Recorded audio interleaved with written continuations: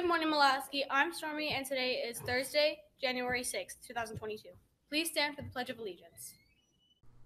I pledge allegiance to the flag of the United States of America and to the republic for which it stands, one nation, under God, indivisible, with liberty and justice for all.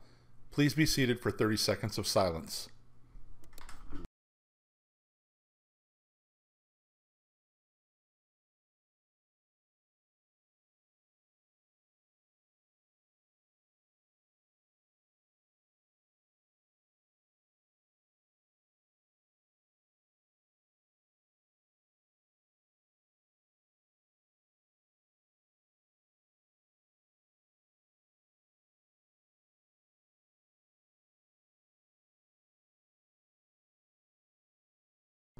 Today's lunch choices are spicy bean and cheese burrito, French bread cheese pizza, sides are fruit cup, Chex Mix, Dragon Punch, ranch, and milk.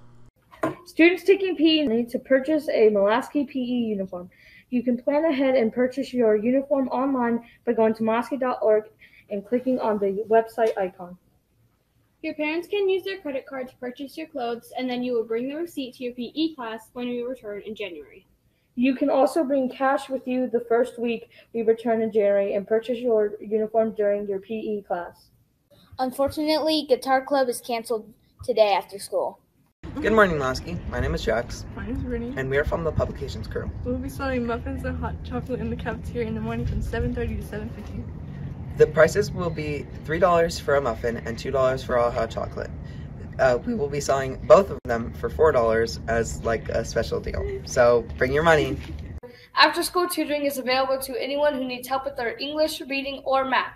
If you just want some extra help or need to improve your grades, please attend tutoring. Go to mulaski.org and click the tutoring icon to see what is available after school Monday through Thursday. You can come one day or come all four.